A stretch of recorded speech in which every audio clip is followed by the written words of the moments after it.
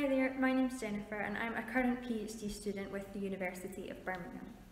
My research focuses on elite statue biography, particularly the placement of text, but what this can also tell us about the function of statuary and the intended engagement or interaction with the ancient audience.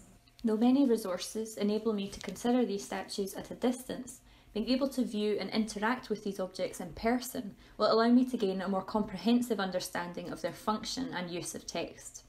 Pictures available through the Karnak cachette database often include few images of the entire object, and many partial photographs which, though helpful, are often limiting, particularly in communicating the true size of the object.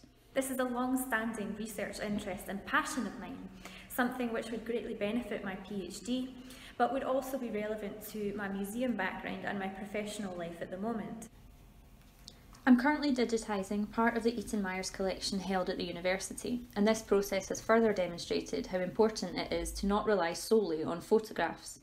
This online entry for a Shabti figure from our collection provides a partial image, however further inspection of the object from alternate angles provides us with a different impression, and thus photographs, or a lack of them, can fail to communicate distinct features, or provide accurate reflections of the entire object.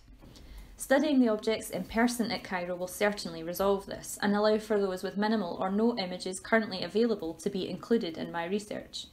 Being able to complement this with visiting Karnak, the site of their original context, will allow for essential consideration of the ritual landscape, a very important aspect which I learned during a recent excavation at Kubet El Hawa. And I'm very passionate about promoting Egyptology more widely, particularly for Scottish students who, like me, were unable to study Egyptology at a degree level in Scotland. I'm very grateful to the EES for the many resources that they have, for the events that they continue to run, and for their consideration for this award. Thank you.